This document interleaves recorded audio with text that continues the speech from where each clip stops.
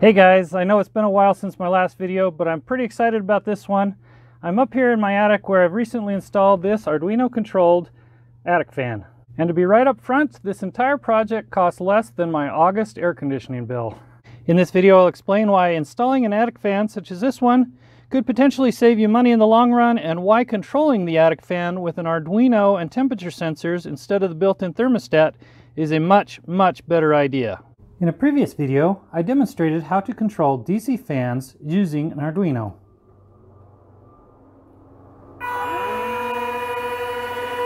In that video, I mentioned that in a future video, I would be showing how to control an AC fan using an Arduino as well. Well, the day has finally arrived. The fan I selected for my attic is this Brone 353F model, which is capable of delivering between 760 and 1020 cubic feet per minute. I'll leave a link for this fan as well as all the major components that I use in this video in the description below. Now, there are many critics on the internet that claim that attic fans aren't all what they're cracked up to be. They claim that they are just pulling air from inside your house to cool the attic. Well, in order to avoid that, there are two considerations that need to be made. The first is that you want to select a fan that is capable of exchanging the air in your attic between 6 and 8 times per hour. Some people assume that a bigger fan is always better, but that is absolutely not the case when it comes to attic fans. The second consideration is to make sure that you have plenty of surface area for fresh air to come in. Now, this is the gable vent where I will be attaching the attic fan. Fresh air will be able to come in through this gable vent, and this gable vent. If you have vented soffit, this is another great way for air to enter your attic. So if you decide to do a project like this, make sure that you size the fan correctly and make sure there is plenty of surface area for fresh air to be drawn into your attic. I plan on developing the code using an Arduino Uno, but once the code is ready, I will be flashing it over to this Arduino Nano, which is much smaller, and I'll be using this breakout board. That way, if I ever do decide to change the software, I can remove the Arduino and reflash it without having to disconnect any of the cables. Because I will be controlling an AC fan using an Arduino, I will need some sort of relay. And at first I considered these very inexpensive relays from China. But I quickly had the realization that this was my house we were talking about, and I didn't want to put the safety of my house in the hands of a $1 eBay component. I decided instead to use this Functional Devices home automation relay that is UL listed and made in the United States. And it didn't end up costing that much money either.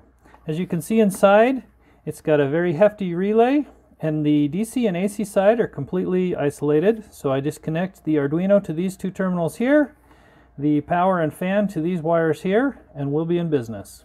For temperature sensing, I'll be using 3 of these DS18B20 temperature sensors. Using some inexpensive telephone wire, I will be able to put one sensor outside the house, one inside the house, and one up high in the attic. These sensors will allow the Arduino to make smart decisions on when to turn on and off the attic fan. In order to keep things simple, I decided to use a Nextion touchscreen to interface with the Arduino. These screens come in a variety of sizes and can be purchased with or without GPIO pins. Since I plan on having the Arduino do most of the legwork, I decided a basic 2.8-inch display would be perfect for this project. The Nextion uses serial communication with the Arduino, which keeps the wiring down to a minimum. The free software is very easy to use and allows you to add text, images, and buttons to your pages in your project. The editing software also contains a simulator, which helps you ensure that the proper serial commands are being sent to the Arduino. Now, even though the Nextion is programmable, I decided to keep most of the software on the Arduino. I also decided not to use the Nextion library in Arduino. Now, because the code for this project is a bit more involved than previous projects, I decided to cover the code for both the Nextion and the Arduino in the next video. Now, I needed a way to mount this on the wall in my house, and Nextion's website actually had this front plate that the 3D file was available. I was able to download it and print it, and it looks like it worked pretty good, except that it really didn't allow me any way to mount this to the wall. So I took this piece here and I ended up making my own using the same basic dimensions. And as you can see, it fits pretty nicely there. And one of the good things is that I will be able to use a screw and have it mount and hang on the wall. Now, as you can see with most 3D printed parts, the surface finish isn't always the best. And where this is going in my house, I want it to look nice. So I'm going to be sanding this down first of all, and then spraying it with this sandable filler, and then resanding again with finer grit, and then finally hitting it with some flat black spray paint. So here it is a few days later. As you can see, it looks a lot smoother than when it came out of the 3D printer. Now let me take you back a few weeks ago to what motivated me to do this project in the first place. Okay, so it is quite hot today. It's about 99 degrees outside Fahrenheit, which is about 37.2 Celsius. And my air conditioner has been running all day long. Here inside the house, it's about 74 degrees Fahrenheit, which is about 22 Celsius. Now, even though my house is well insulated, there is a lot of surface area of my ceiling. So even a small temperature differential between the attic and the rest of the house can amount in significant heat transfer. Okay, so here I'm taking a few temperature readings of my ceiling. As you can see, it is a little bit hotter than the house in different areas.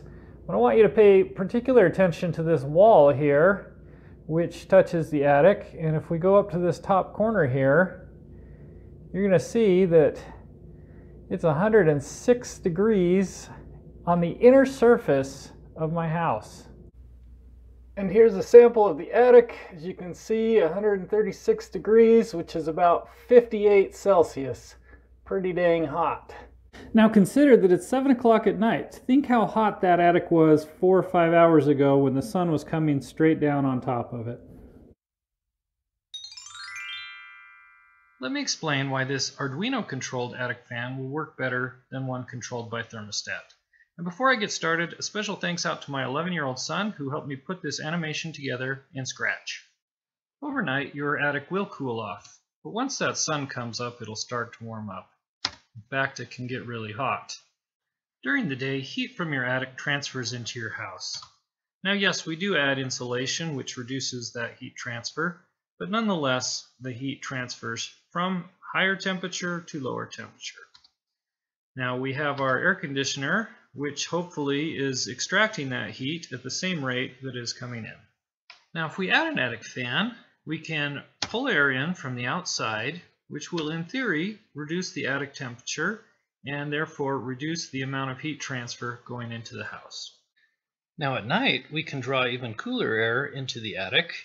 Whereas if a fan were on a thermostat, it might shut off. Our Arduino fan will know that it makes sense to continue to bring that attic temperature down.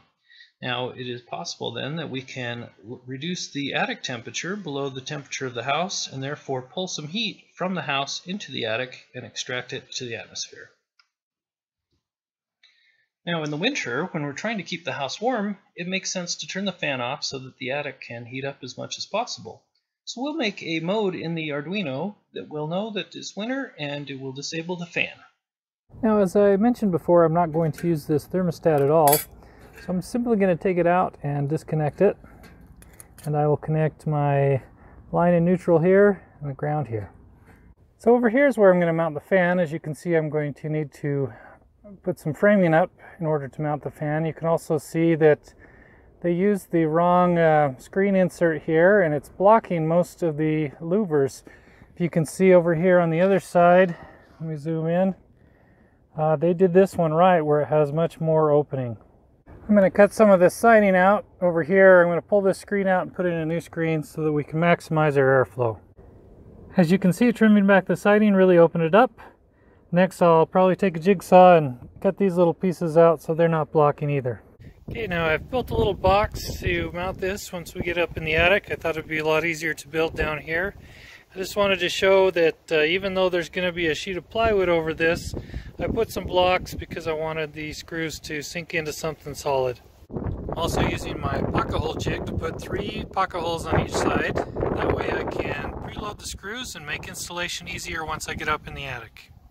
I've attached the OSB to the box, and before I did that I cut this hole out using a jigsaw.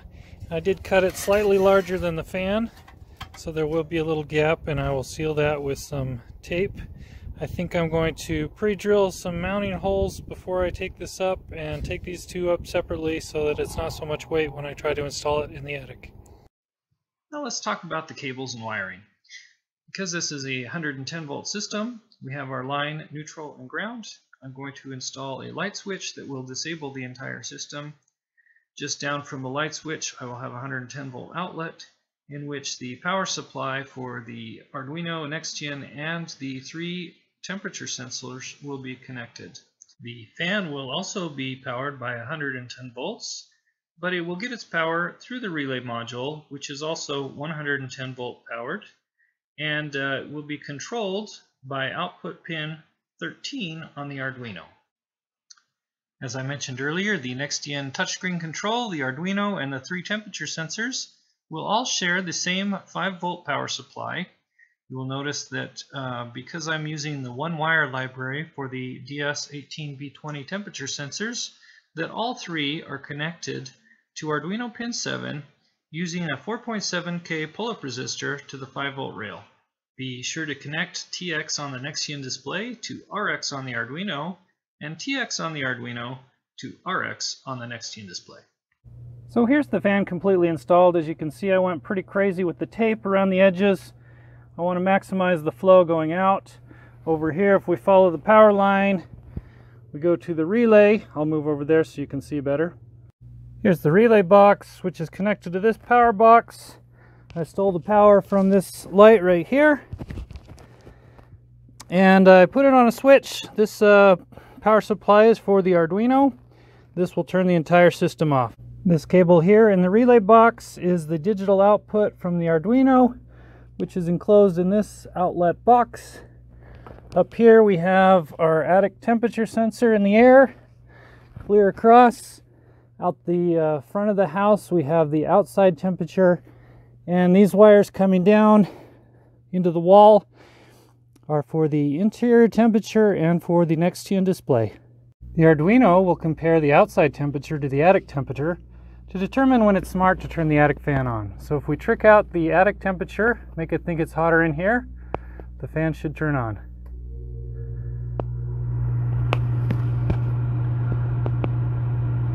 I did run a little experiment to test out the fan. Now, while no 2 days are exactly the same with cloud cover and temperature, I tried to find 2 days that were pretty similar in forecast.